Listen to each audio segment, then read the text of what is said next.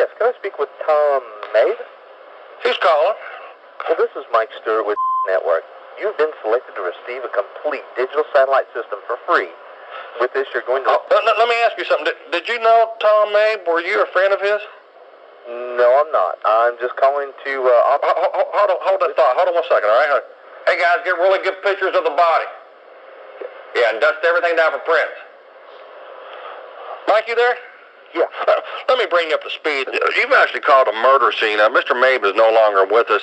I'm Officer Clark. I'm conducting a homicide investigation. I want to ask you a series of questions. First of all, what was the nature of the business you had with Tom Mabe? I had no business with him. I'm sorry to bother. No, hey, hold on. Look, I want to ask you to stay on the phone. This call's already been traced, and we may need you to come in for further questioning. Just, Steve, you don't understand. I'm just calling on... No, look, you don't understand. Unless you want to be charged with obstruction of justice, it's imperative you keep your ass on the phone, Mike. Well, how about you just talk with my supervisor then? No, look, we'll get your supervisor in a second here. First of all, give me your whereabouts. I'm at work. You're at work? Yes. You being a smartass? No, sir. Let me put it to you this way, Mike. Say I wanted to mail your ass a letter. What would I have to write on the outside of that envelope to ensure the mailman would deliver it right to your ass? Geographically speaking, Mike, where is work?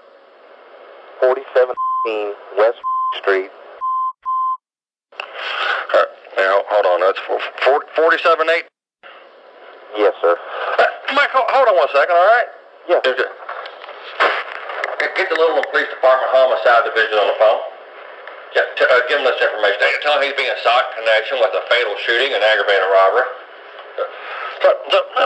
How did you know Mr. Mabe again? Well, wait, you're calling the Littleton Police Department? I'm hundreds of miles away. I don't even know the guy. I'm in Colorado. Don't let that scare you. That's just a formality. I mean, have you ever been to his place of residence? No. All right, and tell me again, Mike, where were you last night between the hours of 8 and 10? I'm not feeling real comfortable about any of this. Have you even ever spoken with Mr. Mabe, Mike? No, I haven't. I don't even know the guy. That's what I've been trying to tell you. Okay, just calm down. Hold on. Look, just back up. I got one more question for you, Mike. As you well know, I'm sure, Mr. Mabe was a flaming homosexual. And there's no easy way of asking it. I don't want to embarrass you or nothing, but were you his gay lover? What?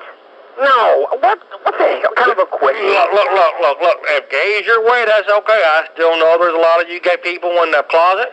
I'm not saying I haven't thought about myself, you know. Say I was in Las Vegas or something, buy a couple drinks, cute little Mexican midget. This is ridiculous.